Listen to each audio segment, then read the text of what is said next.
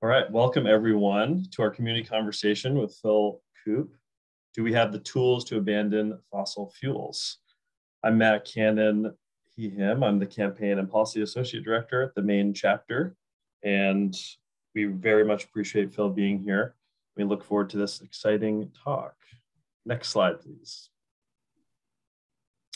I'm sure most of us have been on Zoom at this point, but just a few reminders. You could remain on mute during the presentation. That'd be very helpful, especially for audio quality as we're recording. I think we have a small enough group where we might be able to speak some questions into the room if we use the raise hand function, but the chat also works well. So just put questions in the chat or raise your hand and we'll get to you as we can. I know Phil has said he's open to questions during if need be, and we'll also have plenty of time afterwards. Next slide. And we always want to acknowledge the land that we're on. In Maine, we're in the homeland of the Wabanaki, the people of the dawn. Next slide. All right, so without further ado, we're going to welcome Phil Coupe here of Revision Energy. One second. There we go. Phil's co-founder of Revision Energy and grew up in Scarborough, Maine, where his parents always had Sierra Club stickers and publications lying around the house as a result of their lifelong support and membership. Today, Phil is trying to pay it forward as a member himself and through Revision Energy's long-term partnership with the Maine chapter of the Sierra Club.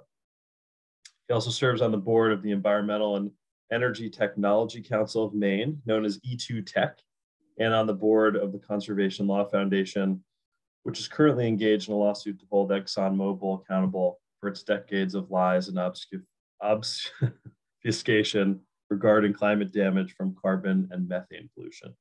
He's been a mentor in the Big Brother, Big Sister program for 20 years and lives with his family and a surfing chihuahua just outside of Portland, Maine. Phil, take it away. Thanks so much, Matt. And thank you to everybody who's here this afternoon.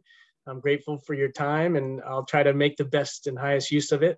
And I'm gonna jump right in and start sharing my screen here. Fair warning, I've got a fair number of slides. And so I'm going to try to move briskly through this so that we can get to questions at the end. And, you know, since we're a pretty small group, don't be shy to chime in along the way, and we can have a little discussion if somebody has a question or a point to make. So let's begin with a brief history lesson. This is 1969. That's the Cuyahoga River in Ohio. This was the 10th time that river had caught fire. So we see the flames coming out of the water, the black billowing smoke. And so this is the event that catalyzed the formation of the Environmental Protection Agency in the early 70s. And so we had this visceral example of environmental degradation urging our lawmakers to action as well as citizens. Today, our challenge is significantly different. Today, I want to first address the scale of the problem that we're facing, right? We've got 8 billion people on planet Earth, on our way to 10 billion by 2050, all of us needing energy for the lifestyle that we want to live. And this image of Mexico City is just to remind us that we live in this beautiful, relatively uncongested part of planet Earth, but there are a lot of humans who need to get by on the planet. And so we've got quite a scale of a problem in front of us. The other thing that's different from 1969 is the technology that's sometimes our friend, but sometimes actually not so benign. And so when we see images like this in the world, hey, what a bummer, people can't get to Starbucks fast enough. But in reality, what concerns me is the fact that we have 250 million cars on the road in America, 1 billion cars globally, and every one of them is actually doing this. Right? So the catalytic converter technology has rendered carbon pollution mostly tasteless, colorless, and odorless in large parts of our existence. And so we can kind of get the false sense that there's really nothing happening out of those exhaust pipes when in fact we just can't see what's coming out. Similarly, in our neighborhoods, we have a problem. So in Maine, particularly, it's acute. We have more than 400,000 homes heated by oil in Maine, each one burning on average about 800 gallons per year. And so that results in about 18,000 pounds of carbon pollution per oil burning household. Well, when you walk down your neighborhood street in Maine, you don't see black tar balls and billowing black smoke. So again, we get this false sense of security. But in reality, as we go through our everyday lives in America and throughout the world, right, we turn the key in the ignition or we warm up the home. Most of us are sleepwalking through the reality that we loft the equivalent of hundreds of Deepwater Horizon disasters into the atmosphere every minute of every day. But we're totally unaware of it because we can't see it and for the most part can't taste it and feel it. However, the science is incontrovertible, right? We know what is happening around us from these reports like we see from NASA, where showing us that the parts per million of carbon dioxide in the atmosphere is way beyond where it's been for hundreds of thousands of years. And we also know that when we overlay the Earth's temperature data with that CO2 in the atmosphere data, we can easily see how quickly the climate's warming up. This is like the fourth mud season that we've just had this year in Maine, and it's only the beginning of March. And so any of us who have been here a long time certainly can see all around us how quickly the climate is changing. And you can't fail to mention that Casco Bay and the Gulf of Maine being the second fastest warming body of marine water on the planet is just hugely concerning. So that's a heavy dose of kind of negativity to launch us into why I'm really optimistic that we have the tools that we need to abandon fossil fuels and that we're really starting to accelerate that transition. One of the reasons I'm really confident that we're going to pull it off is this historical example of a global existential threat to which humankind kind of responded in concert together, and we appear to be overcoming it. What we're looking at is the ozone layer hole that started developing in the late 60s and early 70s. And what scientists discovered was that harmful chlorofluorocarbons and hydrofluorocarbons from our refrigeration equipment was being released into the atmosphere and chewing away the protective layer of the ozone that protects us from harmful ultraviolet radiation. And when scientists started reporting on this, and then health officials started warning us that we were going to get skin cancer and die, basically the global governmental bodies came together and in 1980 signed the Montreal Protocol to eliminate the harmful chemicals CFCs and HFCs. And what this slide is showing you is that by 2065, we expect that ozone layer to be largely restored because we stopped emitting those harmful contaminants into the atmosphere. And hopefully we will have a parallel type agreement globally one of these years with the international, the IPCC agreement. Anyway, if we're going to move from fossil fuels to renewables, we need to make sure we actually have the volumetric scale of resources to do so. And this is the work of Dr. Richard Perez. He's a globally renowned energy researcher. And what he's showing us is the relative abundance between fossil fuels on the right-hand column and renewable energy on the left-hand column.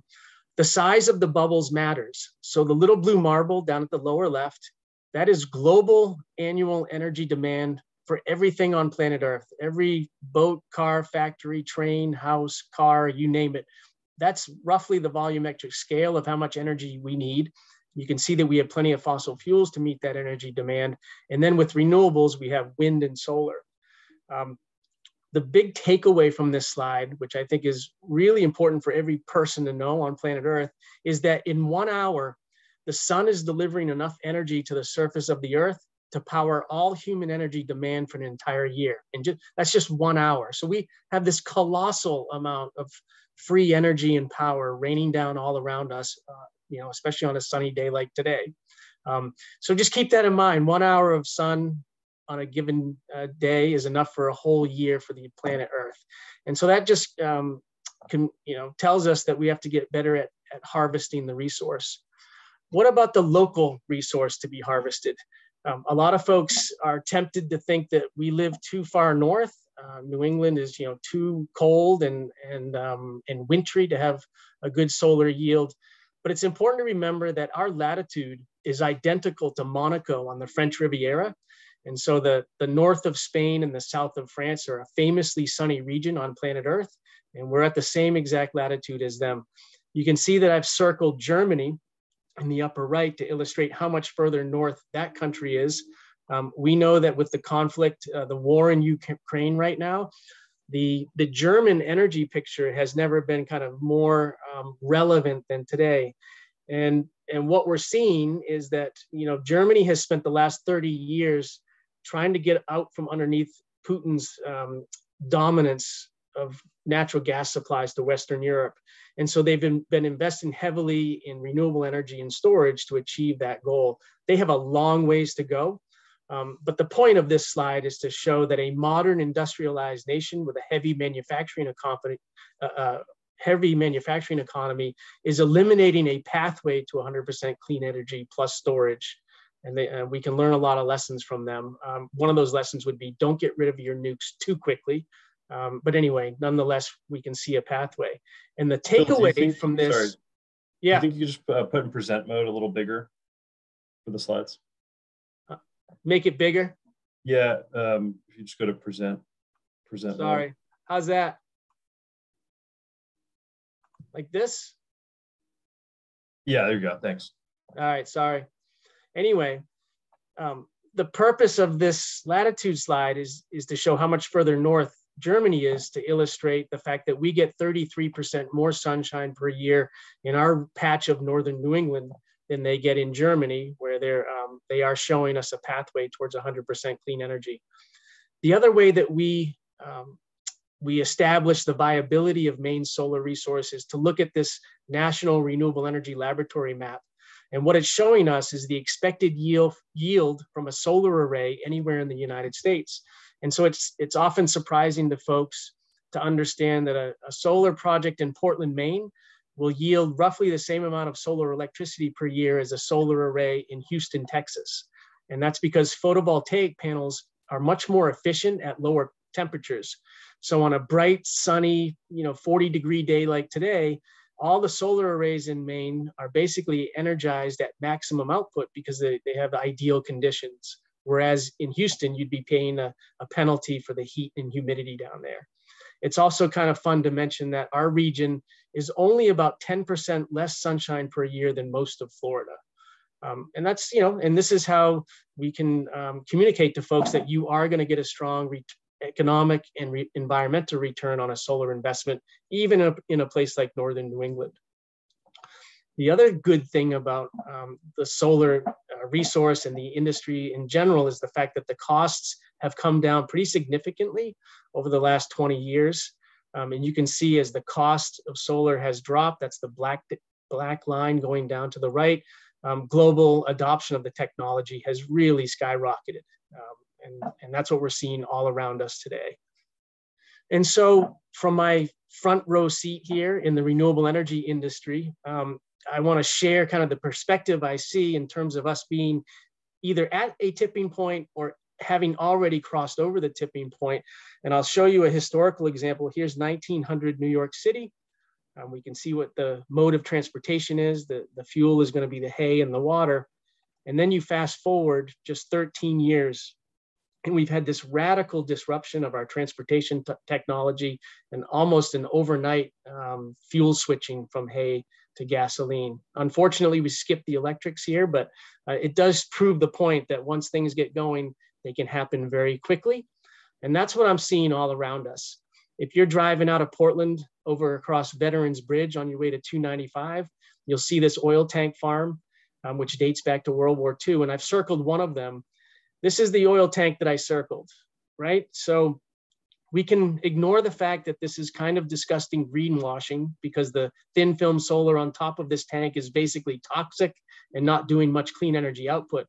But from a symbolic standpoint, this message is colossal in my opinion, because you have a 150-year-old oil company now bragging to the rest of the world that they're the first solarized oil tank in the nation. I'm also seeing similar signs from the fossil fuel industry when I look over at Irving Oil. This is from Irving Oil's own website. We recognize that human activity is impacting our global climate and requires action by us all. While we provide our customers with cleaner transportation fuels, we also strive to do so with the least impact to our environment, particularly by reducing our carbon footprint. Now, every single one of you could be, choking on that statement from an oil company. I would be too, except for the fact that this past summer, I sat down with Arthur Irving, the 85-year-old chairman of Irving Oil, and his daughter, Sarah, the 50-year-old heir apparent to the company. And they looked me in the eye and they said, we are deeply concerned that we are going to lose our business if we don't evolve our business. And that started our conversation about converting their 900 gas stations to solar arrays and electric vehicle charging stations, while also doing solar for their refineries in New Brunswick and Searsport. And since that conversation last summer, we've now installed the first solar array on an Irving down in Pembroke, Massachusetts. And so I'm starting to take the Irving family at their word that they plan to really change the business model that they've relied on for about 100 years now. That is a humongous change in everything that I've ever known about the energy industry, because for the last 20 years, the fossil fuel industry has done nothing but try to drown us in the bathtub. And now they are hiring us to install clean energy systems on their fossil fuel petrol stations. So humongous change that I'm seeing around us. Here's another example. So Shaw Brothers Construction is a 60-year-old civil construction firm, large road builder and basically large civil project type company, massive carbon pollution footprint for the last 60 years. I've circled in the upper right their giant fleet of diesel dump trucks, and in the bottom I've circled a giant diesel rock crusher. I want to also note this business is owned by Johnny and Danny Shaw, two of the biggest Trump and LePage supporters you might find out there. They are not self-identifying tree huggers, and yet last year they had us install a 3.2 megawatt solar array on one of their abandoned gravel pits. And then after we completed the project, they added to their website this environmental commitment page, which talks about how the 3.2 megawatt array is generating about 4 million kilowatt hours of electricity, which is running much of that giant plant that I showed you in the first image. And in addition to the solar array, they invested in electric rock crushing equipment so that they could stop burning diesel for this kind of industrial process that they do a lot of every year. So they're drastically reducing fossil fuel costs and emissions.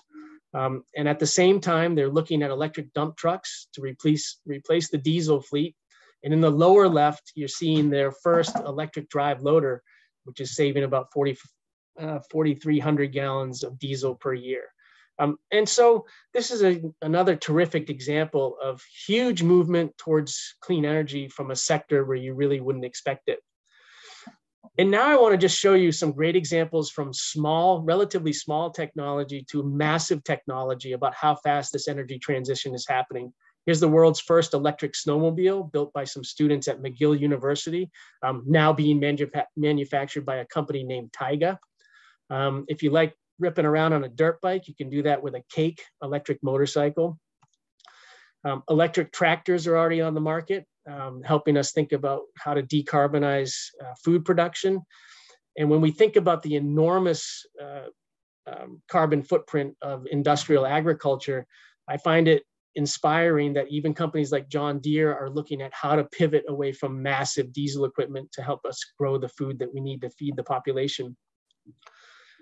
This slide I literally just added about a week ago when the news came out of Scandinavia that they now have a 26-ton excavator with a 300 kilowatt hour battery pack, showing us that we can decarbonize heavy construction. Last year, Norway launched the world's largest electric ferry. They've launched a bunch of others before this one, but this is quite the monster. It can handle something like 400 cars and about 600 passengers. Really remarkable technology that's having its batteries charged by a combination of wind, hydro, and solar power. The world's first hybrid electric cruise ship is already sailing on the oceans, showing us how we can move large vessels into sensitive ecological areas without causing the damage that we have historically. And now, again, from out of Scandinavia, we have the world's first 100% battery electric zero emission container ship. And so I'm excited about the prospect of these types of boats coming in to the port of Portland instead of those Einskip diesel boats that are currently bringing us a lot of goods from across the pond. Electric aviation is already off the ground, haha. There's one of the first prototypes out there. And also, it's worth noting that even the massive kind of passenger jet industry is already on its way towards figuring out how to achieve zero emission air travel.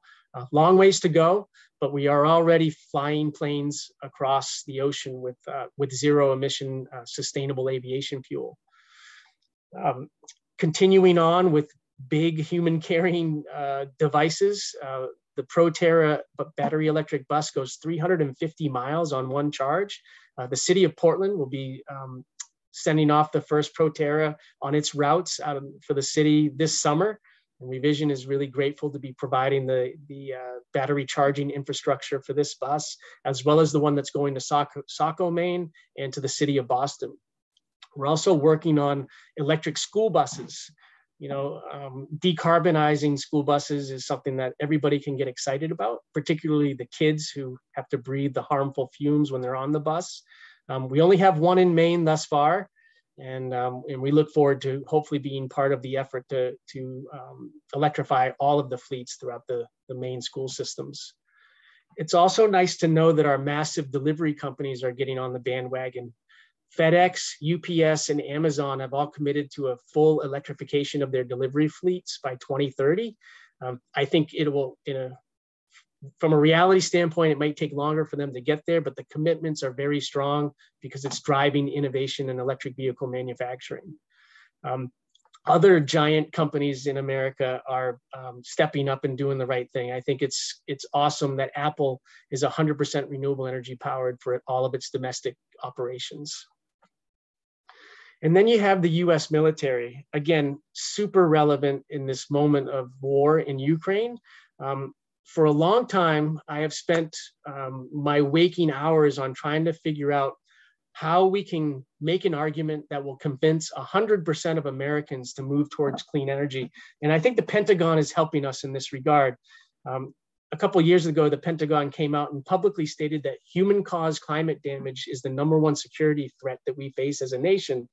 And as we see the tussle over fossil fuels during the Ukraine war, it's become more and more obvious to me that the logical stance is for a superpower like the US to use its underground reserves of fossil fuels as stingily as possible while we pivot to a clean energy economy. And that way we keep those underground reserves hopefully in the ground and unburnt, but we also keep them in reserve if we need them for national defense and national security purposes. And I think this might be the most powerful argument to get companies like ExxonMobil and Coupe Industries to start changing their tunes. So pay close attention to this sector. I think it's a really important aspect of the clean energy transition. And I'm more and more confident that this will be an angle that helps us really start making the acceleration go faster. Other massive energy consumption includes steel production and concrete production. And organizations like the Rocky Mountain Institute are trying to figure out how to decarbonize these sectors. And so back in 2015, they started thinking about how to do the first steel making plant. And this is the Rocky Mountain Steel Mill in Pueblo, Colorado. And so in the upper image, you see the 2018 drawing of their vision of how to decarbonize it. They've been burning coal for about 60 years at that plant because coal is so abundant in Colorado. And then down in the lower image in 2021, you can see that they've built the 300 megawatt solar array to stop burning the coal despite being in the middle of coal country. That is a monumental accomplishment and something for us to gain hope and inspiration from, that we can actually pull this off on the global scale. Similarly, you have projects like this happening out in the Western desert where they're building arrays at this scale. This is 400 megawatts. And then there's a giant battery storage facility in the white building at the bottom. This clean energy power plant is going to supply 24/7, firm power for about 1 million households out west. And so this is illustrating how we can somehow provide clean energy to 330 million Americans over time. How are we going to store all this power? So up here, you see we're using lithium-ion batteries. Those would be stored in that white building, but we're going to need even bigger battery storage to do a global transition. And I want to draw everybody's attention to pumped hydro energy storage. This is a magnificent kind of low-tech way to store ginormous quantities of renewable power. And if you're not familiar with how it works, you have a lower reservoir on the lower left and then the upper reservoir. And so when your wind and solar power are cranking out at maximum production, you use that power to pump water into the upper reservoir. And then when the sun goes down at night and or the wind stops blowing, you release the water from the upper reservoir and it sluices down through generators, through turbines to generate electricity. So this is a critically important and massive piece of a global clean energy transition. And so now that you know how it works, let me show you this really mind-blowing information. So a recent study by the Australian National University examined the topography and hydrogeology of planet Earth. And what they discovered were 616,000 locations on Earth. You can see all the little bubbles, the little dots there, that are hypothetical pumped hydro energy storage locations. And what this is showing us is that we have 100 times more pumped hydro potential than what is needed for a 100% global transition from fossil fuels to renewable energy plus storage. I just found this out in the last couple of months, and it's boosted my confidence level in the clean energy transition by about 100%.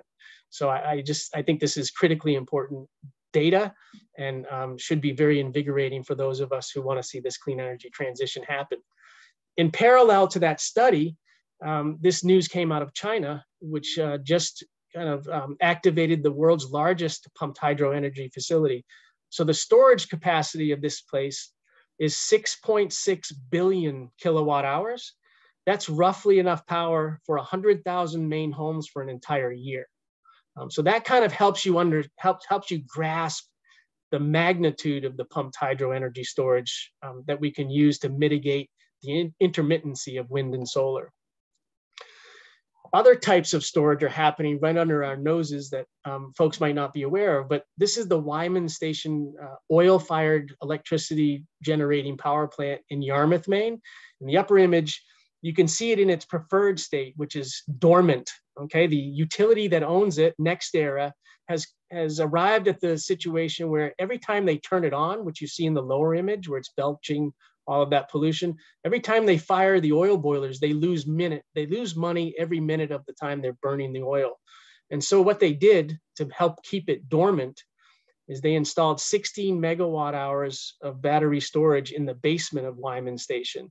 So now they're actually making money with that facility by using the batteries to mitigate the intermittency of wind and solar. So that kind of underscores how the renewables and the storage are intertwined to make this clean energy transition possible. More locally, talking about kind of what we're doing here in our own neck of the woods, this is the 1 megawatt array that Revision installed a few years ago at the South Portland capped landfill.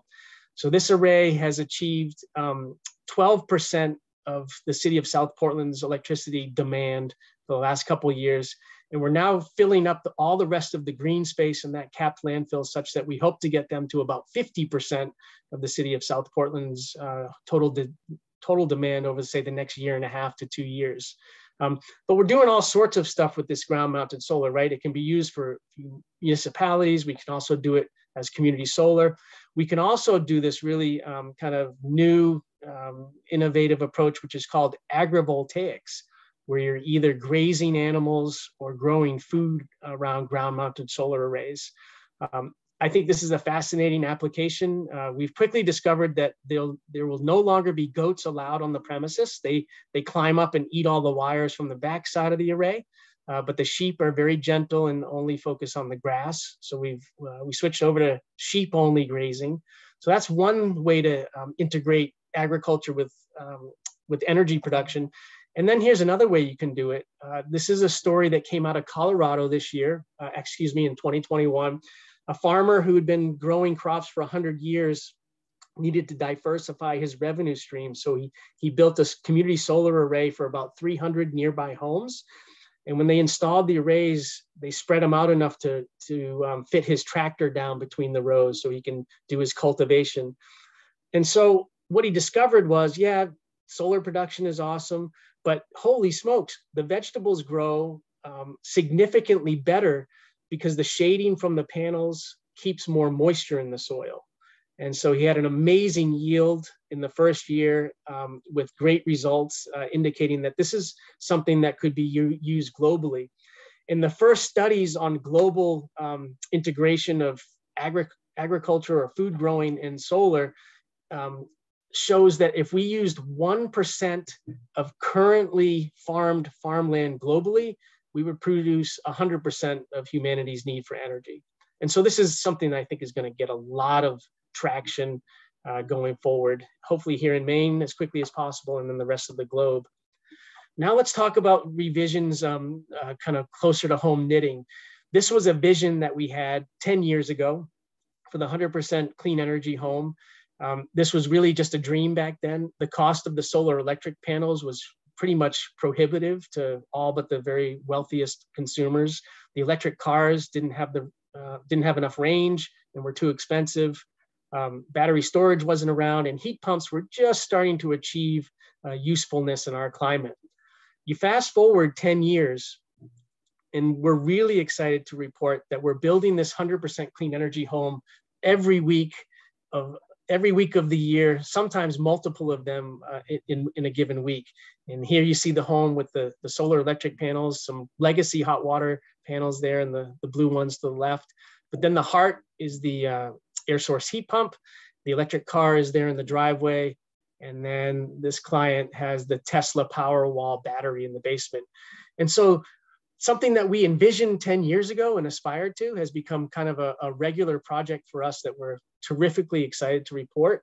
And the big thing that's driving it, besides everybody's desire to stop burning so much fossil fuel and creating so much carbon pollution, is the fact that you save an awful lot of money when you migrate off of those fossil fuels and move to a clean energy home, which is basically a regular home with no fossil fuel appliances, or a high performance home, which is a home that's been super insulated and also uses clean energy exclusively.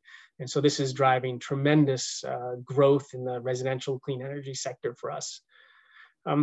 We also recognize that even though the savings are awesome for middle and upper class consumers, we're deeply concerned that low to moderate income consumers might be left behind in this clean energy transition. And so we're working really hard to bring solar to facilities like this, which is a low income housing project where we finance the solar array on behalf of all the tenants, such that they achieve savings immediately on day one from their electric bills without having to go into debt to get the array, or try to scrounge together their own money to cover the upfront costs. So that's a huge focus for revision now and going forward.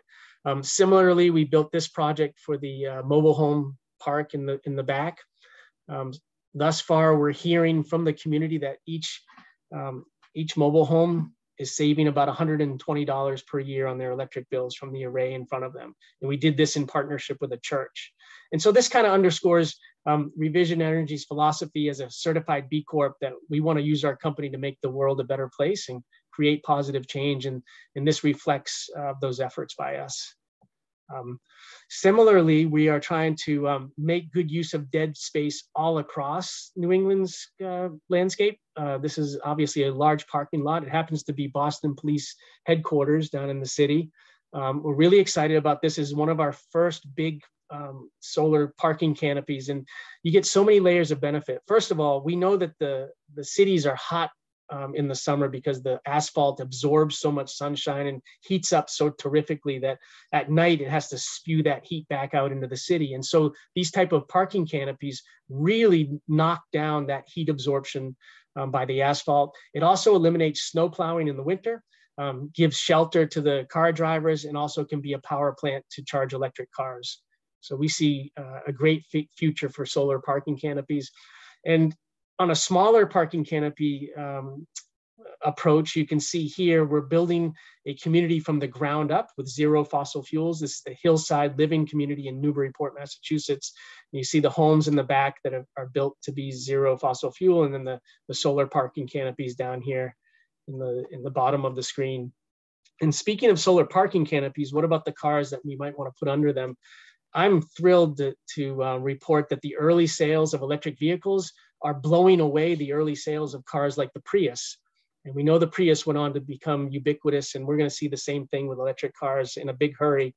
And in countries like in Scandinavia, when you take Norway, for example, this really underscores the ability of a society to move quickly. In September of 2021, almost 80% of all vehicle sales were full battery electrics in Norway. And I think this is where the US is headed and the rest of the world, as fast as we can get there. And for good reason, right? If you charge your electric car with solar, you can get down to zero emissions. Even if you charge your electric car with grid power, you're going to cut your carbon pollution by about half compared to burning gasoline. So tremendous opportunity with vehicles. We know that New England's #1 culprit for carbon emissions is vehicle exhaust, coming in at more than 50% of our total carbon emissions in the region. So get on those electric cars, people. And don't worry about where you're going to charge it. 90 to 95% of your electric vehicle charging happens overnight at your home. But if you need to venture further afield, the PlugShare app will show you where every electric vehicle charging station exists out there in the world. And we are putting them in just as fast as we possibly can. And you can see that the coverage is already fairly respectable. I often get asked the question, what are we going to do with all of this clean energy technology at end of life? So with solar electric panels, the good news is you get a 25-year warranty and a 40-year expected useful lifespan, and then a highly recyclable product when it's no longer working. With electric vehicle batteries, it's a little bit more complicated because we have rare earth metals in those batteries and other substances that aren't as easily recycled. But the beautiful thing is that we've already shown the reuse of electric vehicle batteries is a great opportunity. And so what this entrepreneur is doing, his company is called B2U. That's the letter B, number 2, and the letter U. And in the white boxes above, he's filling those with what you see with the wires coming out of them. Those are used Nissan Leaf batteries. And he uses the solar array behind the white boxes to charge the batteries for about $25 a megawatt hour while the sun is shining. And then at night, he sells the power from the batteries to the utility grid for $200 a kilowatt hour. And a megawatt hour. And so what he's illustrating for us is a very successful business model, reusing those old car batteries in a way that's helping to accelerate clean energy and keeping the stuff out of the landfill for as long as possible. At the end of the day, you can totally recycle a battery as well. So getting close to the end here, I just wanted to quickly pivot to a few aspects of revision. If you're not familiar with us, we are a 100% employee-owned company, as well as I already mentioned, a certified B Corp. And part of our work is trying to help those with the most challenges in our communities. And so we were really thrilled when we did our first project at zero upfront cost for the Goodwill Hinckley School up in Fairfield. Again, we financed that array, so they didn't have to take any money out of pocket and achieved savings from day one.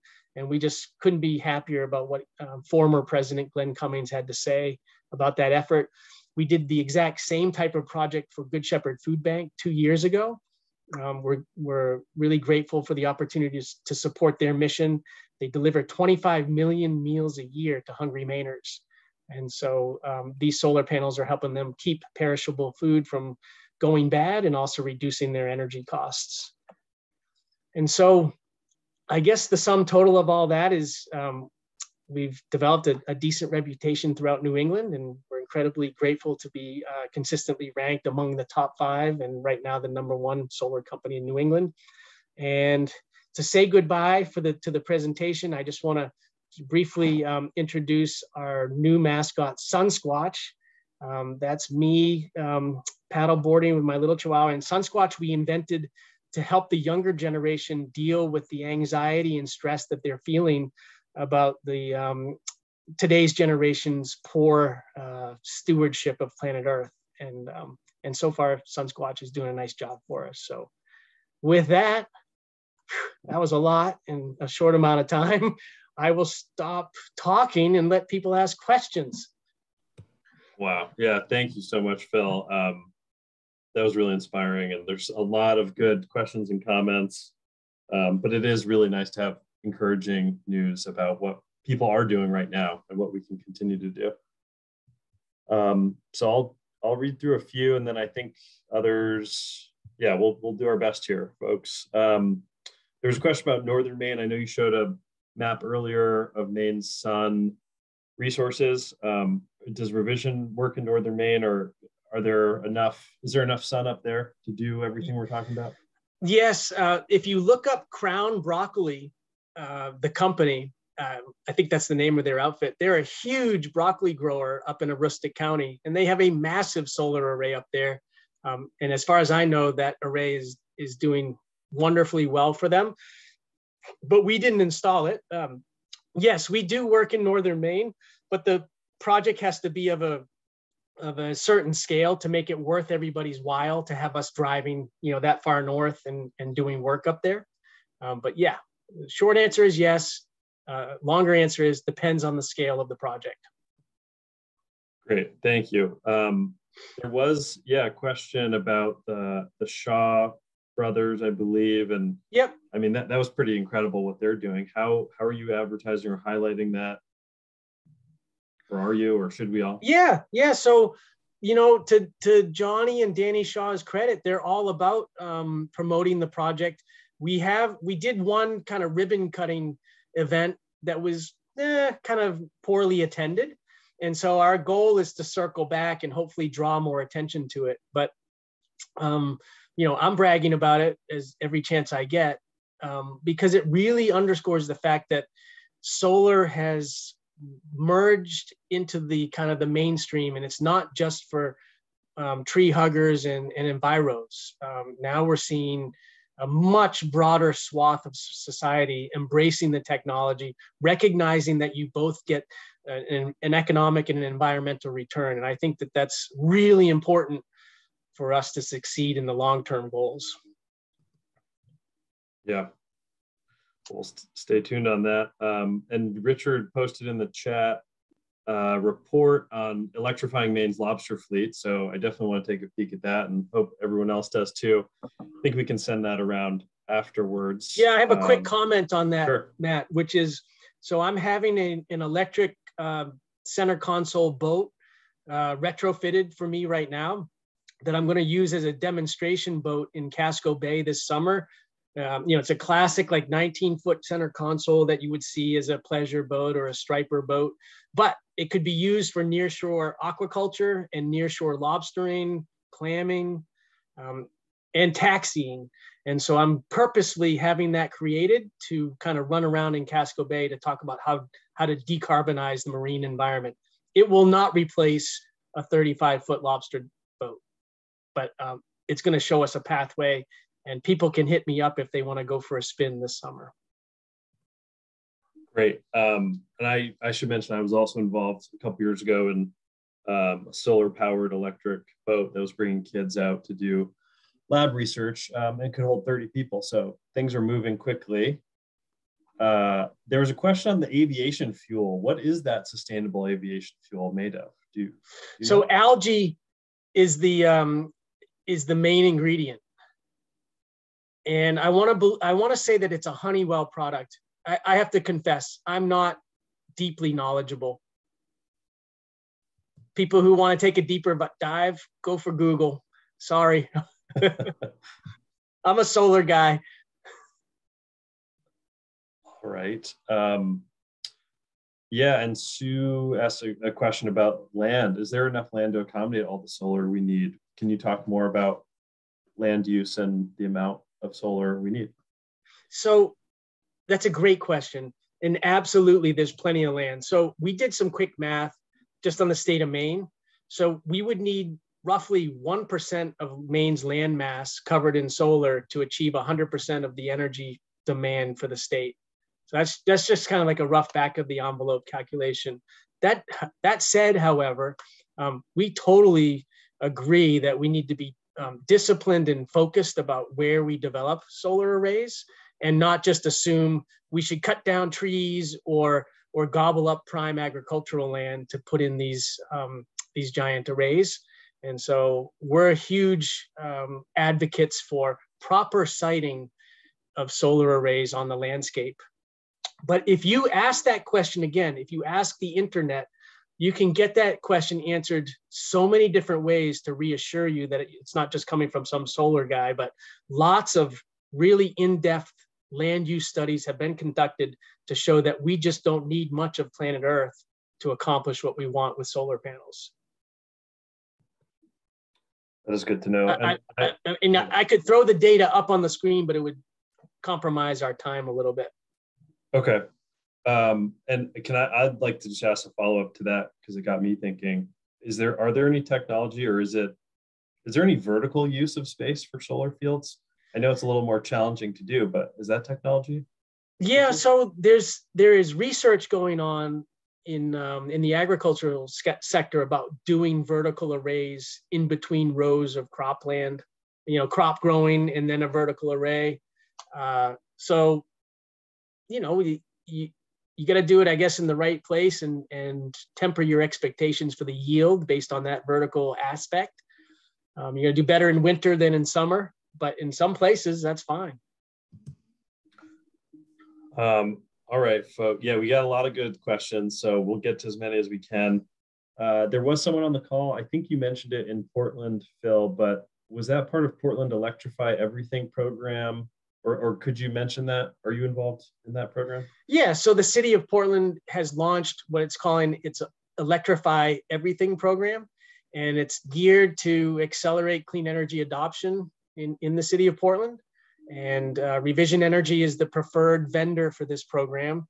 It provides discounts, basically kind of volume discounts to both residences and commercial businesses in Portland. And so the more people who sign up, the better the discount. Okay. Great, thank you. A question about, or maybe a couple questions about efficiency and reducing use of electricity so that solar and other energy sources can go further. Can you talk about? That's such an awesome question. Yeah. So let's start with computer chip manufacturing, right? So humanity has been somewhat spoiled by the existence of what they call Moore's law. And they discovered, early in the days of computer chip manufacturing, they discovered that every 18 months, scientists could double the amount of data they could etch onto a silicon wafer, okay? And that Moore's law has held true for 40 years now, and it has enabled us to take the size of a supercomputer, needing like a school classroom, and we've shrunk that technology down to a cell phone that sits in our pocket. Okay, so Moore's law has produced that with the silicon wafer. Unfortunately, in photovoltaic panel manufacturing, even though you're using the same silicon kind of base ingredient, there is no corollary on the efficiency gains with photovoltaic panels. And so if from one year to the next, if there's a 2 to 3% efficiency increase in solar photovoltaic panels, that's considered a good year. And so David correctly points out that we're kind of hovering around 20 to 25% is the very best stuff on the market today. The theoretical limit for efficiency from a physics standpoint is 29%. That's what I have read. And so this is a long way of saying, don't hold your breath and delay an investment in solar panels while waiting for a hyper efficient panel, because it's never going to come. There has never been buyer's remorse because of an efficiency gain, as far as I'm aware of. All right. Thank you for You're that. welcome. All right. On the solar parking canopies, what practical question? What happens when they're covered with snow? Ideally, there's a tilt of some sort to the canopy such that the snow can eventually slide off. Ultimately, if you live in the Northeast, you're going to lose some solar production to snow at some point during the year. Much to my regret, snow cover is dropping precipitously by the year. And so every year that Revision's been in business, basically the loss of production from snow cover has fallen by some percentage every year that goes by. But yeah, the bottom line is if you get a foot or more of snow on a solar array, it's going to be covered for a little while. All right. I'm sure someone will come up with some rake technology at some point. Yeah. Yeah. All right. There's a question about efficiency Maine specific, but we might have to check the website on that. But do you require or do they require backup heating oil to get rebates for installing heat pumps? And do your electric houses have backup heat for low temperature days? Yeah, I'm going to let Efficiency Maine answer the question about how they're handling that rebate lately. But when we consult with a homeowner, we invariably encourage them to have some type of backup. But more and more, homeowners are going forward without backup, because if the structure is well enough insulated, you don't absolutely have to have the backup. You know, it also depends on the comfort level of the homeowner. You know, do you feel like you could handle being chilly for a week in February if there was a major outage and you didn't have backup electricity? So it's a kind of a case by case basis. There's not a blanket statement to be had there. It depends a lot on the structure, depends on the quality of the shell, and then the comfort level of the occupant in suffering through a little bit cooler temps than they might prefer at times. Okay. And I might just ask for a clarification on this question. Are we moving forward to develop electric car storage? Becky, is there a specific to that? So that excess solar energy, I mean, there has been talk of using electric cars as a battery to offset nighttime losses. Yes, absolutely. And so the fancy term for that, Becky, is vehicle to grid technology, or V2G. And yes, people are working furiously on that. And apparently the Ford F-150 Lightning, the electric truck, is going to have that type of capability right out of the gate. And in other parts of the world, this is already happening. So yes, it'll be here sooner than later. Yeah. All right. To know the official phrase for that too. We have a land trust worker here talking about solar on their properties.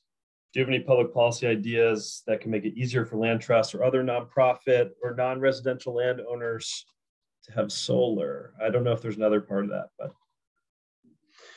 Sure. We're always looking to do creative collaborations that help projects move forward. And so there could be a conservation angle that resonates with a given community of constituents or stakeholders. There could be a way to dedicate some of the power to a low to moderate income community as a way to get past potential objections or obstacles.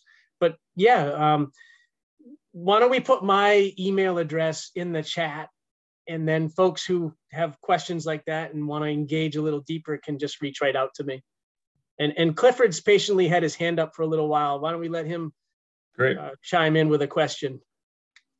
Oh, thanks, Phil, for putting in the time here. It's Cliff Prolich. Hi, Cliff. Nice to see you. This is a little broader. Thanks for coming. Considering what's going on in the world right now, and fossil fuel industries are like drooling to please use our fossil fuel. We can go here and we can go there.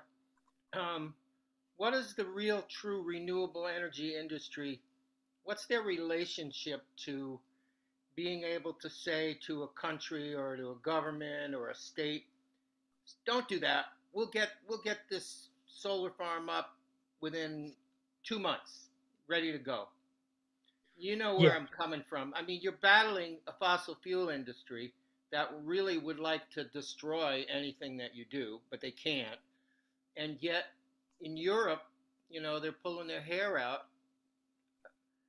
What are the answers to come right to the table right away so we don't go down that path anymore?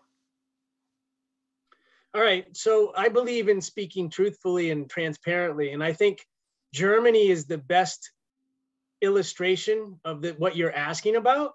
And so if they had to go back and do it over again, I don't think Germany would have gotten rid of their nuclear plants as fast as they did.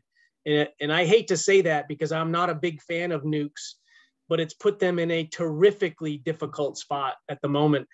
And there aren't enough workers in the clean energy industry to build that array in the next 2 months. So the biggest obstacle to the clean energy transition, hands down right at this moment, both in the United States and globally, is not enough workers to install all of the clean energy systems.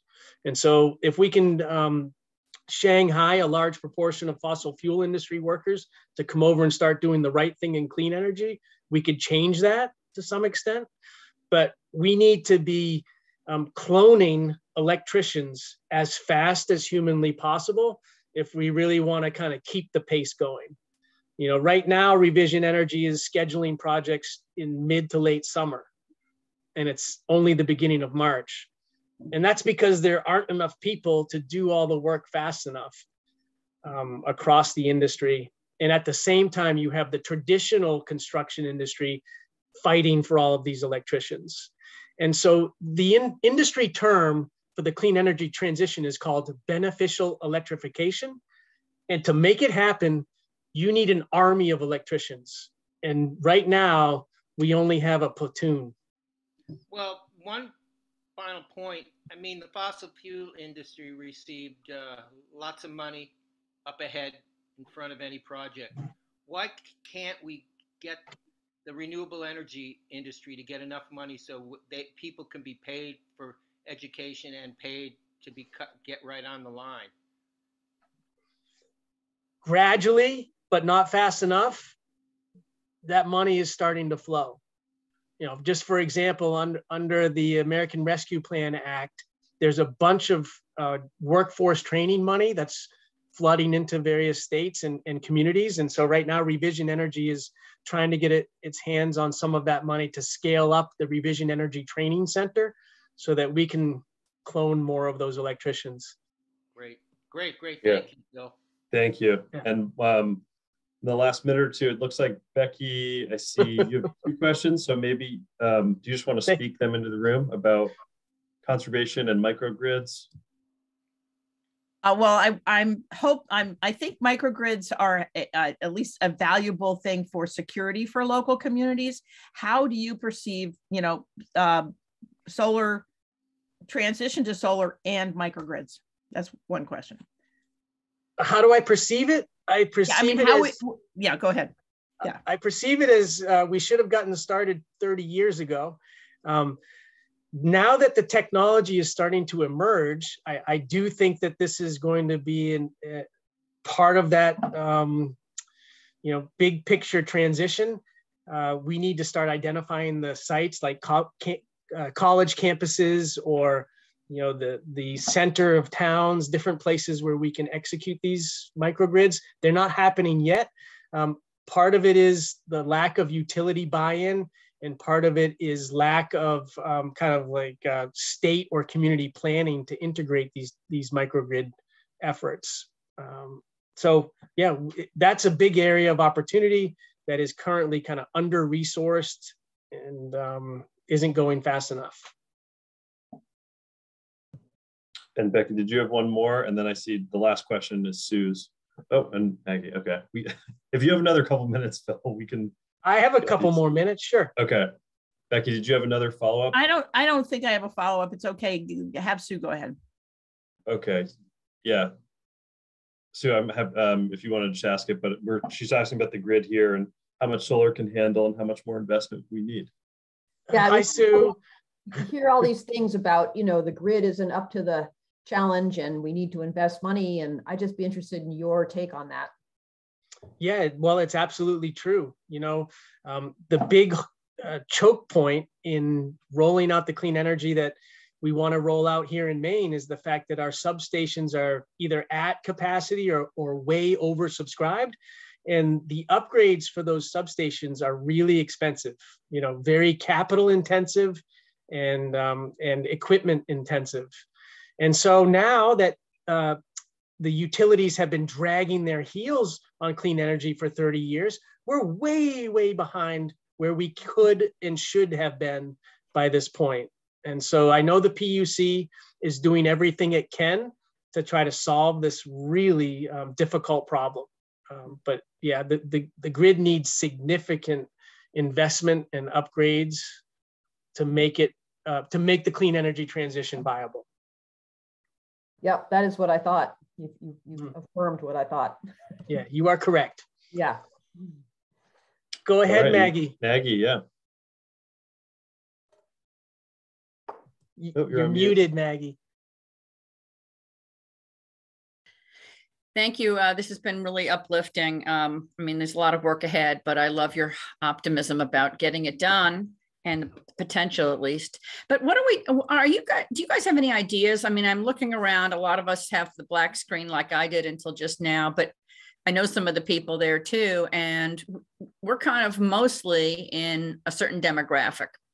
And what are we doing to engage younger people and minority groups in these wonderful, I mean, I know I love, you know, what you're doing for maybe housing low income housing and that whole, I know you're doing it, but to get the people to the table, what do we have to do? I mean, it's just all us old people for the most part. Sorry, Philip, and some other people that are a lot younger. Yes. Yeah. Great question, Maggie. Thank you. So you saw Sunsquatch at the end, and Sunsquatch could seem like a kind of a lighthearted lark.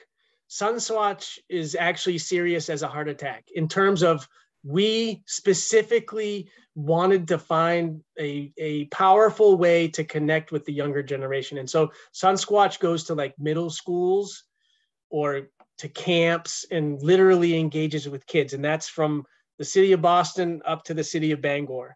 So that's part of it. We also just built what we're calling the Tiny Climate Education Center. I think that's the name of it. We had a tiny house built. It's got solar on the roof. It's got a heat pump. It's got an electric vehicle charger.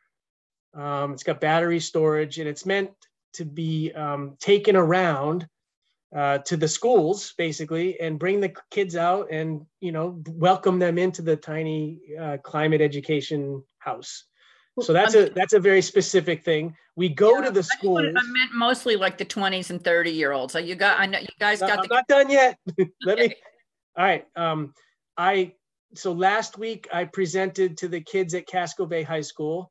I do the college tour as much and as fast as I possibly can. So Bates, Bowdoin, Northeastern, BC, University of New England, USM. I'll go any place they will have me. And so if you think this presentation is worthwhile and you can get me an at-bat at a college or a high school, set me up. But we also go into communities of color. 53% of our hires in 2021 were BIPOC. So we're trying our hardest to be inclusive and to reach across the age brackets and the demographic brackets to the best of our ability while still maintaining a viable business. Okay, thank you. You're welcome. Great, and Maggie, I'm in that age block, so I'm here. I know Philip is, and we're very engaged, as Philip was saying in the chat, youth-led movements, and yeah, I know it's there. So definitely help Phil get out to more people, though. Right. And we all as well. Yeah. Yeah, thank you. I mean, we have a pretty good history of showing up. That's our trademark. So other than the last one of these.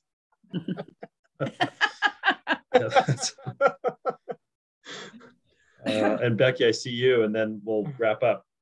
I just wanted to say that Maine Youth for Climate Justice is a group that we've done a lot of work with, and I hope that you have done a presentation with them.